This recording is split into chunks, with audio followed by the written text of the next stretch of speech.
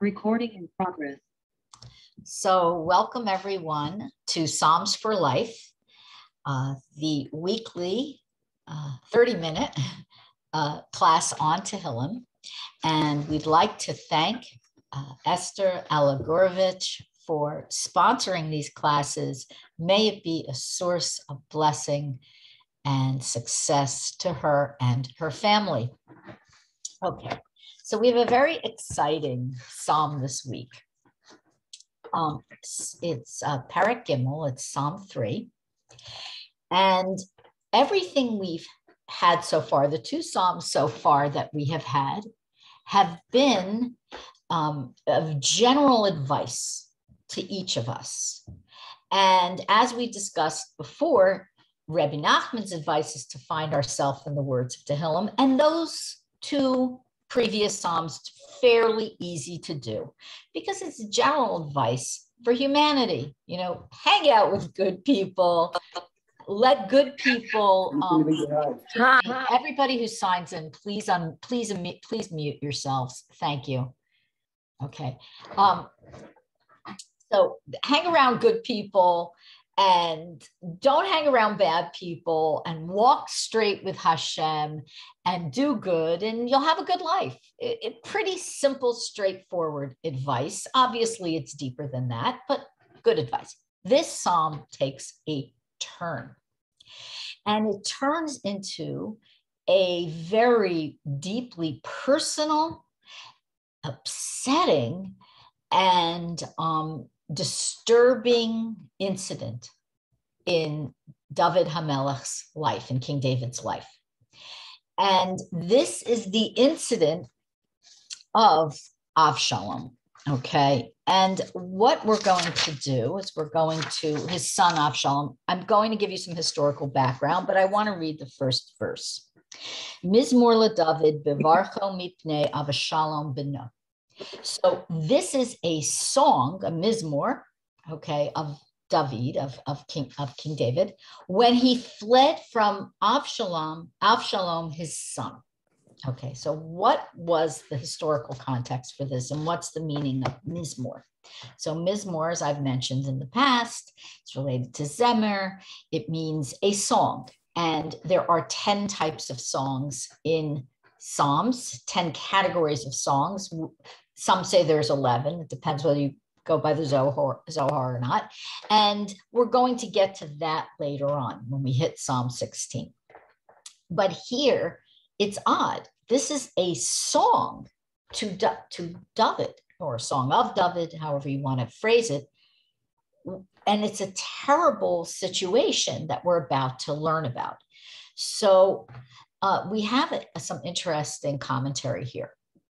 When the term mizmor comes before David, a mizmor to David, what we can take from that is that David wasn't naturally feeling like singing, like exulting, like being happy. And the song came first and lifted him up spiritually, meaning that he himself had to work at lifting himself up. And when we hear the story about King David and his son, when we hear that story, we are going to be able to really to understand what I mean by that. So let's talk about David HaMelech. So this isn't perfectly chronological.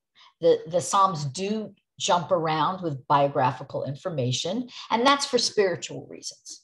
But in general, we know that King David didn't have the easiest life. And in fact, this incident is one of the most disturbing.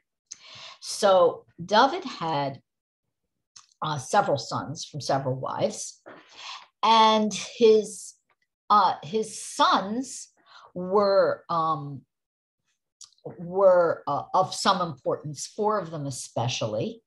Those were Amnon, Absalom, Adoniah, and Shlomo HaMelech, who became king. And these 4 sons had very important roles to play in history. Please just signed in. Please, please mute yourself. Okay, thank you. I don't know why it's not automatically muting. It's supposed to be. I said it, but whatever. Okay, so in this situation, what we have here is Amnon. Amnon was David's son by Achinoam, and he was actually David's firstborn. And we know that the firstborn gets the inheritance, gets the legacy. We certainly are in the midst of the parshas which demonstrate that, of Abraham, Yitzchak, and Yaakov. And his brother Absalom was the son of a wife called Maacah, and he was next in line. Okay, so if anything happened to Amnon, Absalom would be king. Now, Absalom was famous for something early on in his life that may seem trite, but it's significant in this story. He was famous for being very good looking and having beautiful long hair, okay, luxurious hair. And we know that in Torah, a man is not supposed to have long hair, whether it's attractive or not. There are many spiritual reasons, there are many modesty reasons, and so on. So, and there's also the reasons of whether it will interfere with a man laying tefillin. So anyway, he had a beautiful appearance, and he was very proud of his hair. So he predicted the 1960s, and his hair was a source of great pride for him. And he had a sister called Tamar, different from the Tamar in the Chumash. And Tamar was incredibly beautiful also. This was a beautiful family, physically beautiful. Amnon, it's a very disturbing story. Amnon assaulted his half-sister, who was Absalom's sister, Tamar, said that he raped her, which is just mind-boggling from this holy family. And Absalom became incredibly enraged, naturally so. And there was a tremendous feud. And I'm not going to go into all the details, but essentially, Absalom killed Amnon over this incident. Okay. And it's quite a shocking incident when you think about it, because this is King David's family. Now, we know, we spoke before about the antecedents to David's spiritual level, but we also see that there was a mixed bag. This should give us all hope for anybody who has a child who's struggling and a child who's good. You know, up to a certain extent, a parent's responsible, and up to a certain extent, listen, you know, people are individuals and they make their own choices, certainly at the age Absalom was, which was technically an adult. Okay, so Absalom fled and hid with his mother's family for 3 years. And I want to add that he fled on a mule. And it is said that David HaMelech gave his sons and wives mules, not horses, to ride on. He was very particular about the halacha that a king shouldn't be a show off with his horses, and he shouldn't breed horses, and he shouldn't make his stables his pride and joy. When we get to King Solomon, we'll talk about that later. But he took it very seriously. He was a very pious person. And he said, my family doesn't need big fancy horses. Mules are good enough for them. And these were very strong and fast mules. They weren't like ordinary mules, but they were still not horses with all that horses convey. So rather than a multiple car garage full of Porsches and Lamborghinis, they had, Volvos. Okay. They were sturdy and useful. So anyway, Absalom was finally able to return to Yerushalayim, but David couldn't see him because he killed his brother. He couldn't see him. But Yoav intervened and he was allowed to return to Yerushalayim. However, here's where we get just a heart-rending situation. Absalom now hated his father because he was banished from his father's sight. And he decided that, well, now I know my Abba isn't going to make me king next, even though I should be. So I'm going to force him to abdicate or take the throne away from him, and I'm going to take the kingdom away from him. And David finally permitted Absalom to appear before him because Absalom manipulated the situation so much that his real motivations weren't showing. And he pretended to be contrite and filled with forgiveness, and he wasn't. So David had received through prophecy that Solomon was going to be king and not Absalom. And that's where everything went haywire. Now, I'm not going to go into every detail, but needless to say, Absalom planned a revolt, and he kept taking David's ministers and generals and this and that, getting them over to his side. He said, look, my father's 65 years old. Can you imagine? This was right 5 years before David's death. He said, my father's 65 years old, and he's not going to last long anyway. You might as well side with me because I'm going to be king. So come on over to my side and let's overthrow my father. David got wind of this. He was threatened by all the troops that Absalom had gathered to him. He had a few loyal retainers, some of whom actually went over to Absalom's side, some who spied on Absalom. Long story. You can read actually all the details in Samuel chapters, I think 15 through 19. Okay. So if you're interested, pick up your Tanakh or Google. Rabbi Google could be helpful here. Anyway, there was such a heartache. Can you imagine having a son who did this? So David did not want anything to happen to his son, but he knew he had to prevent him from overthrowing the kingdom because he knew Shlomo had to be king.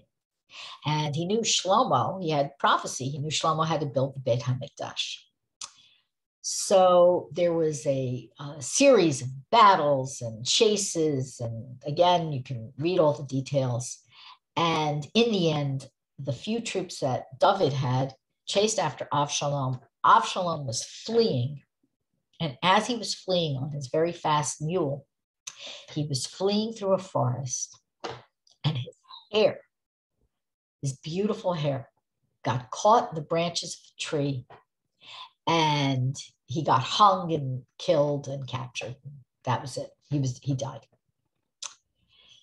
And this psalm is describing the inner pain that King David is feeling, the torment he is feeling because of this situation with what was once a beloved son. And it's very, very moving. So it continues. Hashem marabut sarai rabim kamim alai. So Hashem, there's so many, multiple tormentors I have, and they rise up against me. And Rabim Omerim Lenafshi Ein Yeshuasa Lo Velokim Selah. And many say to my soul, there's no salvation from him, from Hashem Selah. Okay. So everybody rose up against David. He had very few people that were openly on his side. And he is crying about this torment.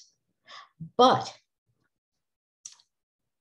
Rebbe Nachman in Likutei Moharan says something very amazing. He says that by using the word sarai, which is my tormentors, my pursuers, the people who are just out to get me, he's suggesting, David is suggesting that his sarah or tsuras, as we say, his troubles and are very great. And because of this, somehow all these problems, the pursuers, the troubles, he's beginning to be freed from his material existence, and his surah, his inner form or his inner being, is able to express itself.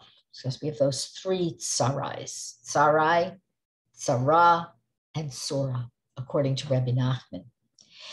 And because of this, he's able to write psalms, to compose psalms, to receive them prophetically that can help anyone else who is suffering.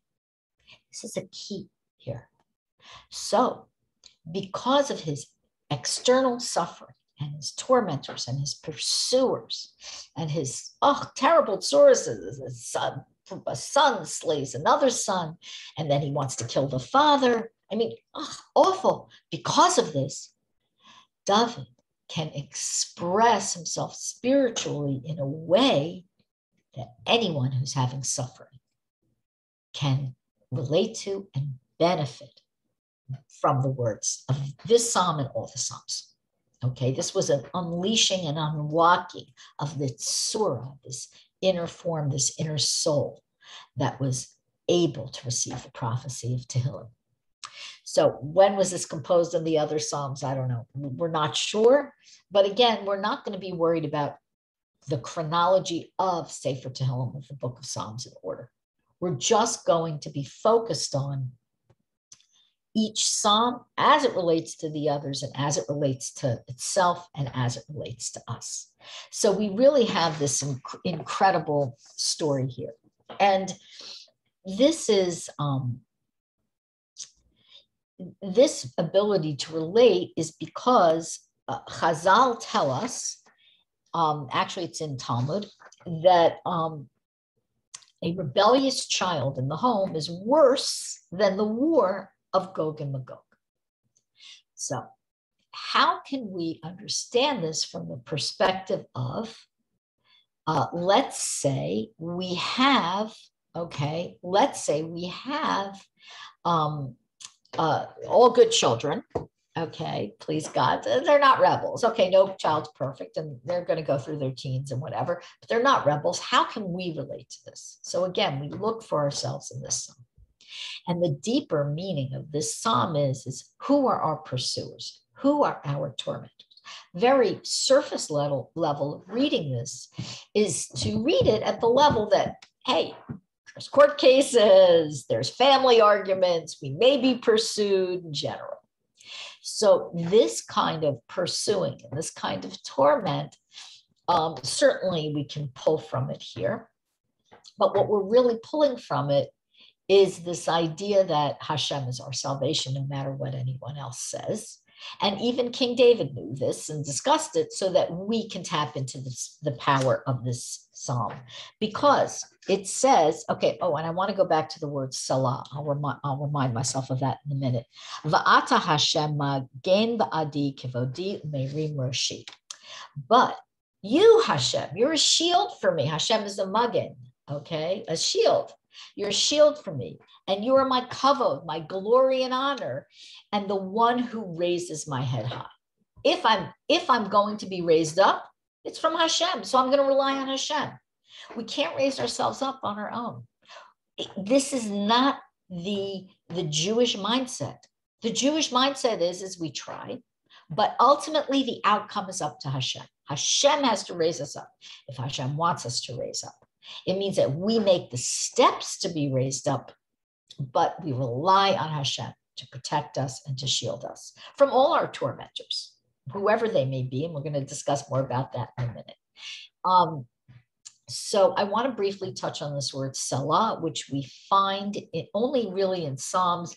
We find it in Tanakh, in Habakkuk as well a few times. This word Selah is hotly debated. What does it mean? So some commentaries say it means forever.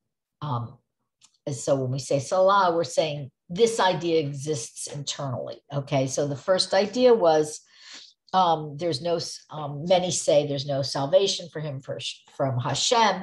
Selah, that's what people say. Okay, forever.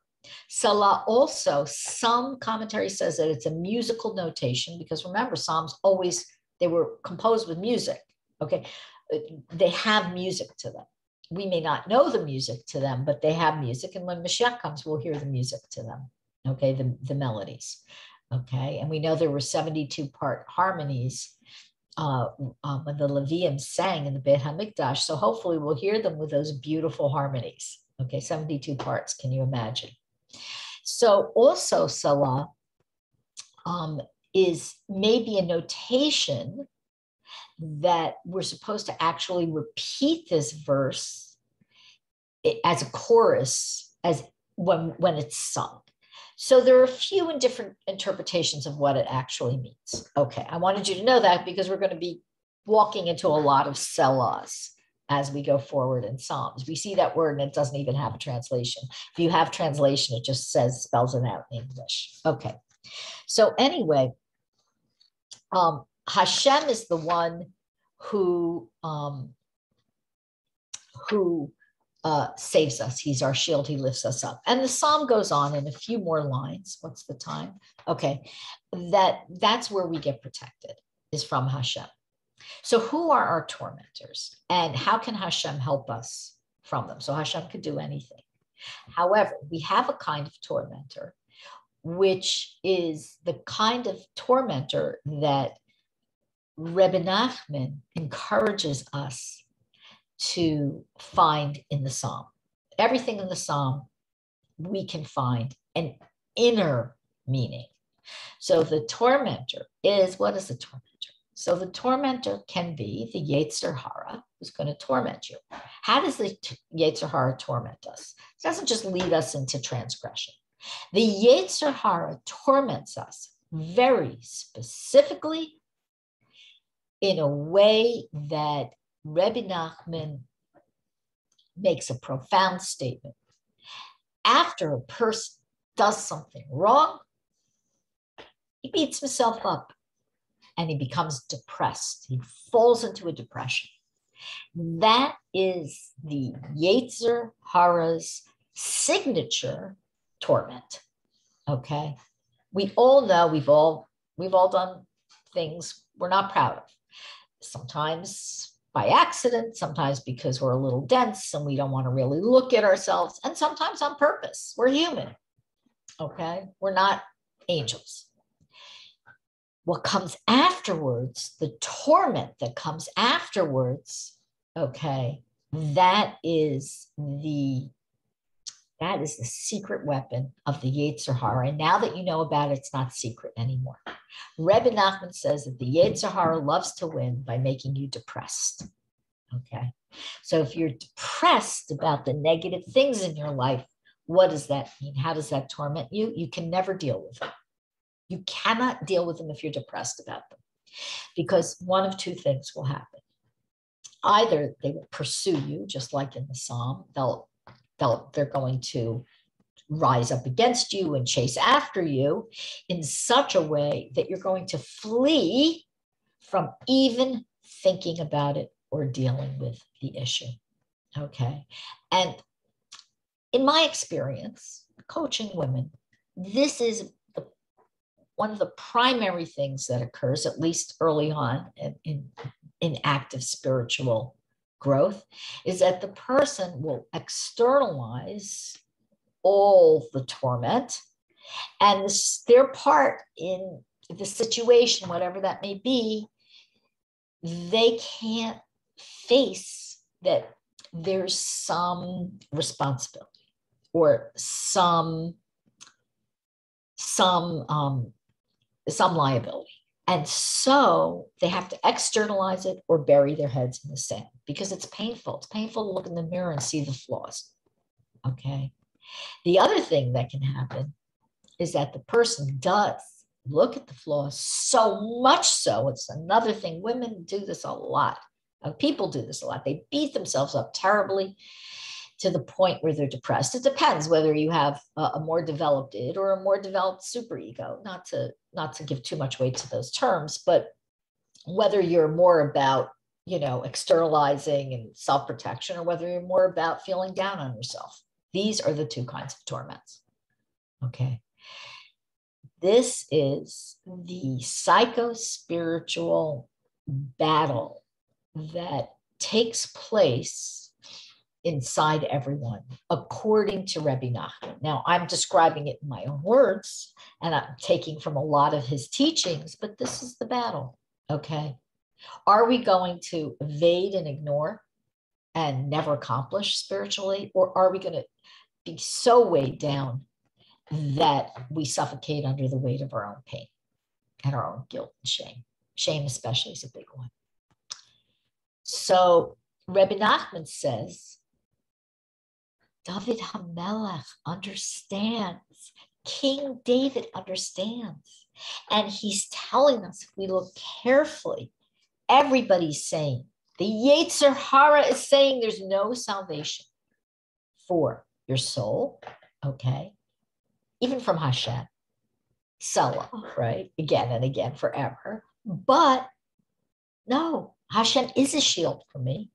He is my glory, my kavod, he's my honor. He's going to lift me up and he's going to raise my head high. And all I have to do is take that step, okay? Take that step in the right direction. What is the step? The step is twofold. First, to focus on your strengths, to make sure you feel strong enough to deal with whatever you have to deal with, whether the torment is internal, for most of us it's often internal, or whether it is external, okay? Take the step to look at your good points. If you're dealing with other people, look at their good points, okay? Can't say that more than enough. We like to polarize. They did one thing bad, they're all bad. They're no good. Okay, they did one thing good, they're angels. That's a good person, that's a bad person. We can't do that. Okay, because we're going to end up looking in the mirror and our heads are going to explode. Chas v'shalom. But we're a mixed bag. Everybody is.